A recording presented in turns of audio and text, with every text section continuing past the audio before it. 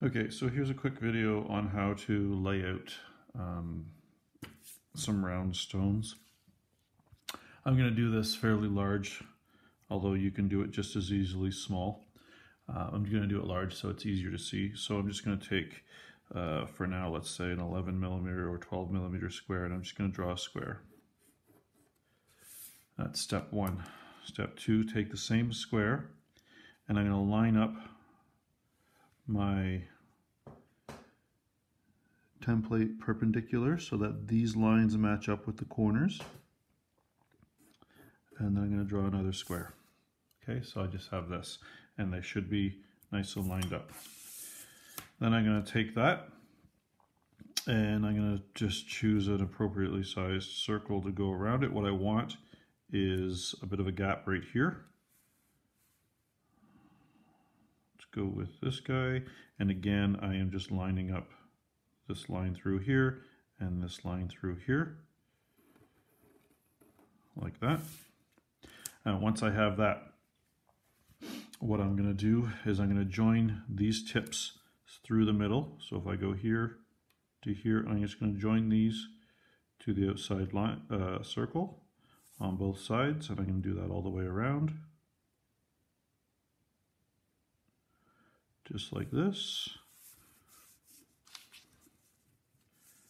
and do the last two here, just like this. Now, once I have that, I'm going to bisect each one of these sections across here, and I'm going to do that by lining this crotch and this crotch up. So where the interior, where the two squares cross, I'm just going to line those up and do my best to get that exact.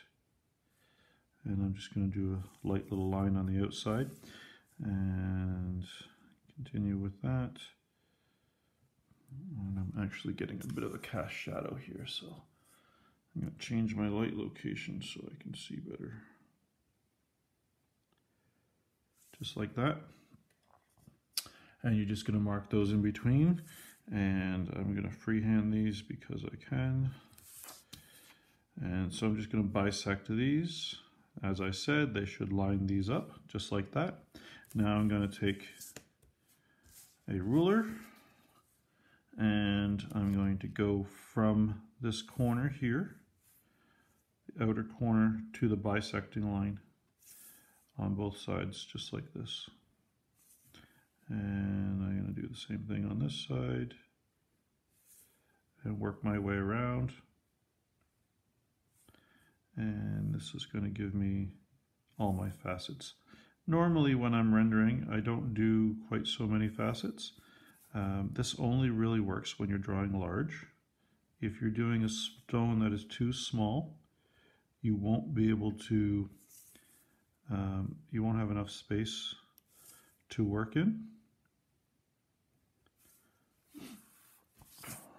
And then you just do that all the way around.